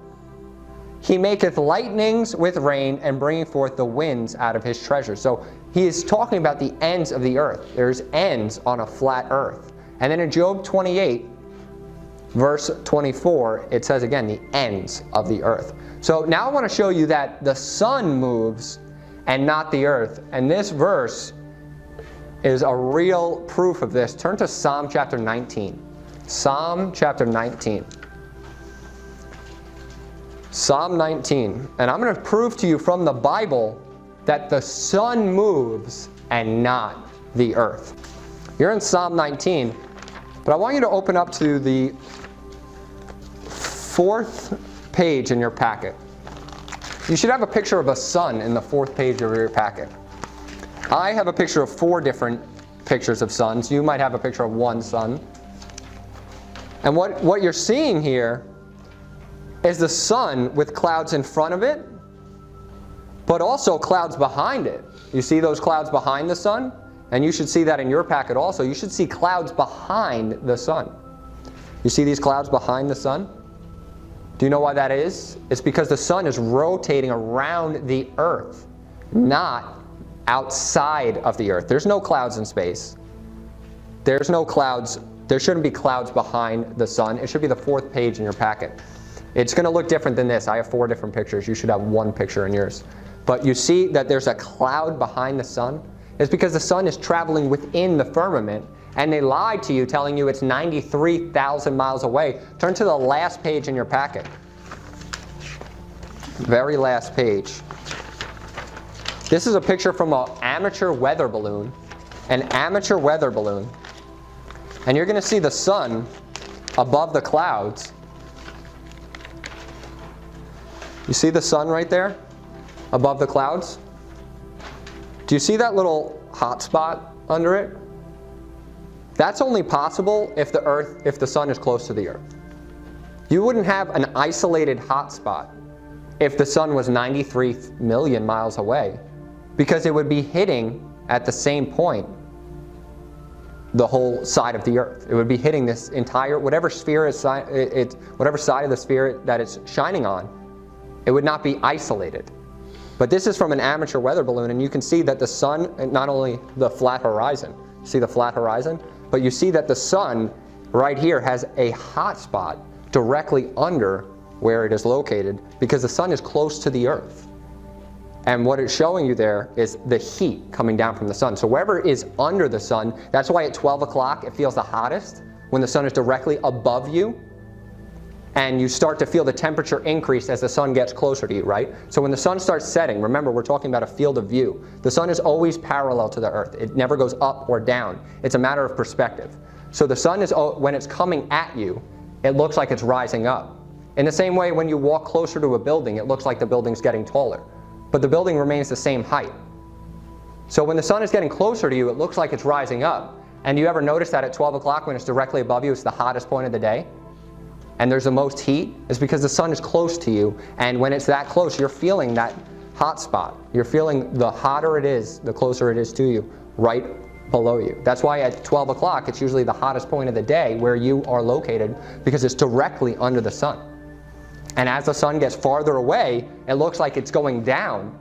But actually, remind you, if it's coming towards you and it looks like it's getting higher, it's just a matter of your perspective. And then as it goes away, it will look like it's going down, but remember, all the points are converging. When we talked about that hallway, how it'll look like the top of the ceiling is coming down, but really the ceiling is at the same exact height from the floor. So it's just a matter of your perspective. And that's exactly what's happening there. So you're in Psalm 19. Look at verse 4. It says, their line is gone out through all the earth. Remind you, we were talking about that line, right? The line just measuring a flat surface. So the line has gone out through all the earth. You wouldn't use the word line to describe all the earth, right? But that's not even the most important part of this verse. I like that verse. You know, I like that part of it. But look what it says. Their words to the end of the world, in him that has set a tabernacle for the sun. So what's the subject of these few verses? The sun, right? Setting a tabernacle for the sun, which he has, you know, with the firmament. Which is as a bridegroom coming out of his chamber, rejoices as a strong man to run a race. His going forth is from the end of heaven, and his circuit unto the ends of it, and there is nothing hid from the heat thereof. So a circuit of the sun is describing the sun moving in a circuit, not us moving around the sun. So when you think of a flat earth, and remember we keep going back to this picture, it's the sun that is circuiting around the earth. The sun circuits around the earth. And it says his circuit unto the ends of it, so it does. Remember, we're talking about it starting in the center of the north and then circuiting out towards the ends and then coming back in for a season. So its circuit does reach the ends of the earth. And then it comes back to the center. And there is nothing hid from the heat thereof. So it is encompassing the whole earth.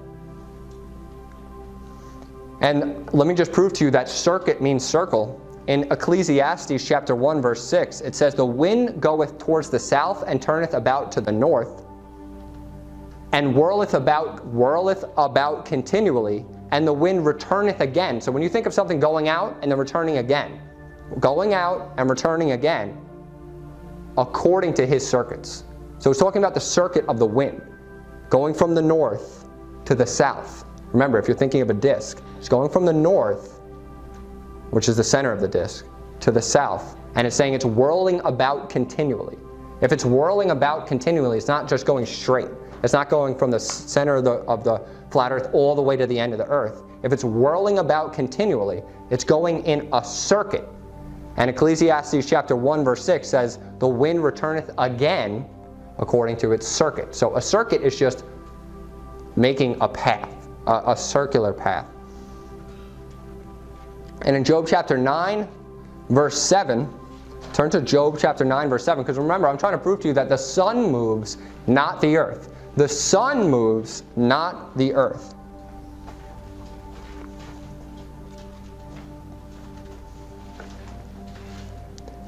Job chapter 9 verse 7, it says, which commandeth the sun, talking about God, and it riseth not, and sealeth up the stars. So remember, we talked about the sun rising and falling is a matter of perspective.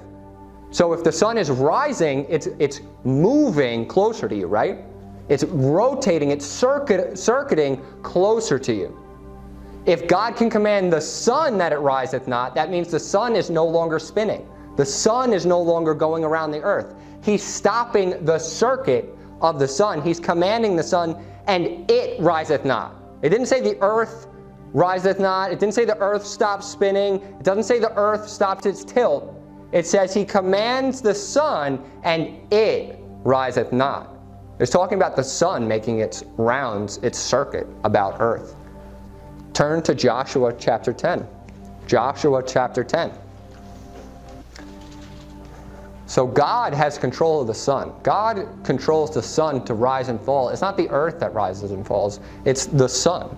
Turn to Joshua chapter 10 and verse 12. We're going to look at Joshua 10 verse 12.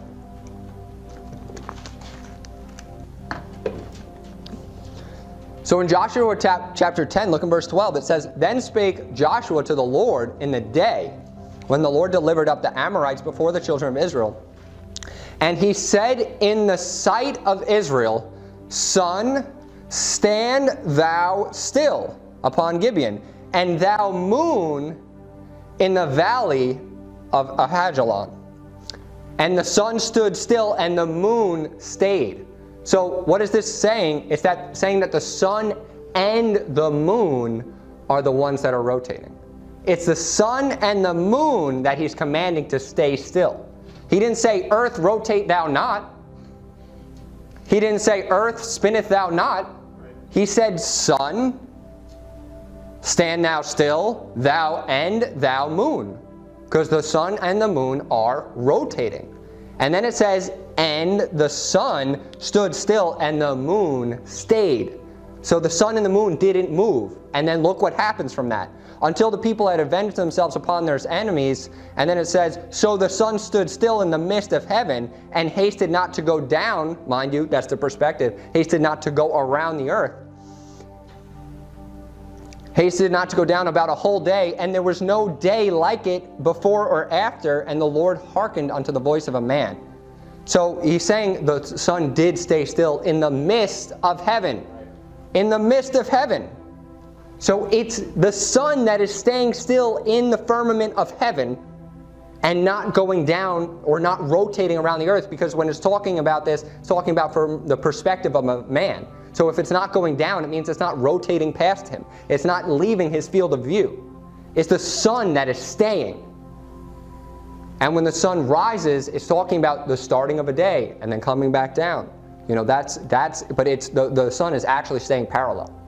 But it looks like it's going up and down, just a matter of perspective. But it's the sun it's the sun that's moving, not us. It's the sun that is being stayed and the moon that is being stayed. Why would he stop the moon? If you didn't believe the sun verse, why would he stop the moon?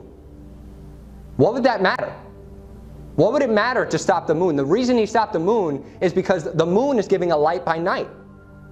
So if you just stop the sun, the moon's going to come up and just hit the sun. It's not going to have the proper rotation around the earth. If you stop the sun, if you didn't care about the sun part, and you just like, oh, he stopped the earth. Why would he stop the moon? The moon could just keep rotating. The moon has nothing to do with it. The moon isn't going to affect anything in a globe earth. It's because they're two great lights. And he stopped both of them because they both have to be stopped in an enclosed system. And turn to Habakkuk. Habakkuk chapter 3. Habakkuk chapter 3.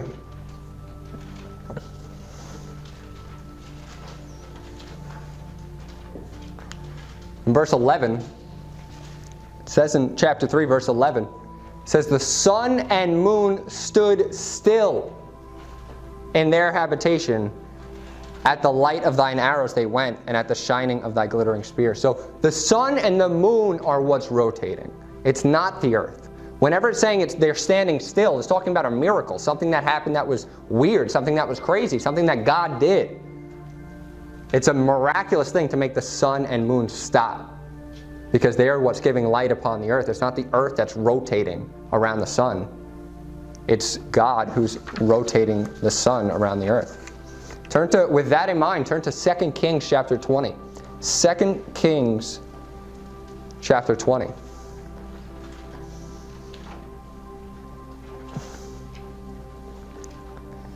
Second Kings chapter 20, look in verse 8. It says, and Hezekiah said unto Isaiah, what shall be the sign that the Lord will heal me, and that I shall go up unto the house of the Lord the third day? And Isaiah said, this sign shalt thou have of the Lord, that the Lord will do the thing that he has spoken. Shall the shadow go forward 10 degrees or back 10 degrees? And Hezekiah answered, it is a light thing for the shadow to go down 10 degrees. Nay, but let the shadow return backwards 10 degrees. Backwards 10 degrees. He's talking about the sun. Should it go forward 10 degrees? Should I ask God to make the sun rotate more so that shadow will go 10 degrees forward? Or should I make it rotate backwards? And he says it's a light thing that it'll go forwards because, you know, it's always going forwards. Make it go backwards. Make the sun and the moon go backwards. And in verse 11 it says, Isaiah the prophet cried unto the Lord and brought the shadow 10 degrees backwards. Because it's the sun that's rotating around the earth. He's bringing the sun backwards, by which it had gone down in the dial of Ahaz. So why preach on this subject? You know, why did I preach a sermon on the flat earth? Because it's a big lie. It's a huge lie to believe that you're on a globe and you're meaningless. The whole purpose of this lie is so that you feel like there's no God. Yeah. It's so that you feel unimportant. Right. It's so that you feel you can get away with anything if nobody's watching you. But if God is right above you, and He's looking down upon you like a grasshopper, He's watching your every move physically. He's watching you, and He cares about you. Remember, the earth was created to be inhabited. He cares about you if He's above you. He cares about you if you're all He created. You know, if the earth is the one thing, the earth is the one system, Right. that's what matters. Then the earth becomes a big deal. But if the earth is just some dot, a small dot, in the midst of a huge galaxy, in the midst of billions of other galaxies, then you're nothing. Then who knows? There could be life forms elsewhere. There could have been a Big Bang. There could have been evolution. All these theories are based upon this big lie. And when you look at the Bible, I think it's pretty clear that God created us for a reason. And He created the earth for a reason. And it is the main deal, the big thing. Turn to Jeremiah chapter 8. This is the last two verses I'm going to read. The world is sinful. The world wants to believe that there is no God, because they don't want their deeds to be made manifest. They don't want their deeds to be known. They don't want people to rebuke them for fornicating. They don't want people to rebuke them for sinning. They don't want to believe in a God, so they make Him very far away. They make Him billions of light years away. They make Him billions of galaxies away. If you believe you're in a solar system, then you got billions of light years until anything. But if you believe you're in the flat earth system, God is right above you. He's right there, and He's looking down upon you. Because He cares about you. I mean, He cares about us. And that's why Jesus came down. That's why He ascended back up. Why would Jesus have to ascend if we were a spinning ball in a huge galaxy in some crazy universe? He would just have to go poof and disappear. Because ascending would do nothing. He would go into some vacuum in space. He would go into some place that didn't matter. He ascended up because God's throne is above us. That's right. His throne is above the firmament. Turn to Jeremiah chapter 8, look in verse 1. It says, "At that time, saith the Lord, they shall bring out the bones of the kings of Judah, and the bones of his princes, and the bones of the priests, and the bones of the prophets, and the bones of the inhabitants of Jerusalem out of their graves, and they shall spread them before the sun, and the moon, and all the host of heaven, whom they have loved, and whom they have served, and after whom they have walked, and whom they have sought, and whom they have worshipped. They shall not be gathered nor be buried. They shall be for dung upon the face of the earth. And death shall be chosen rather than life by the residue of them that remain of this evil family, which remain in all the places whither I've driven them, saith the Lord of hosts." So the reason that people make the sun and the moon and all these galaxies so important is because they don't want to worship God. They want to worship the host of heaven. They want to worship their own God. They want to worship anything that they can create. So when the sun becomes the center of your universe, and when the sun becomes the center of what you believe, your mind isn't focused on God. It's focused on the things He created. And that's the path to a reprobate. So that's why the world wants people to believe in this. But it's a lie. I'll just close this in a word of prayer. Heavenly Father, I thank You so much for Your word, Lord, and I pray that You will help many people to see Your truth. I pray that You will open the eyes of anyone that hears this sermon. I pray that You will really grow people in Your word and grow closer to You in their walk with You, Lord. And we just pray these things in Jesus' name. Amen.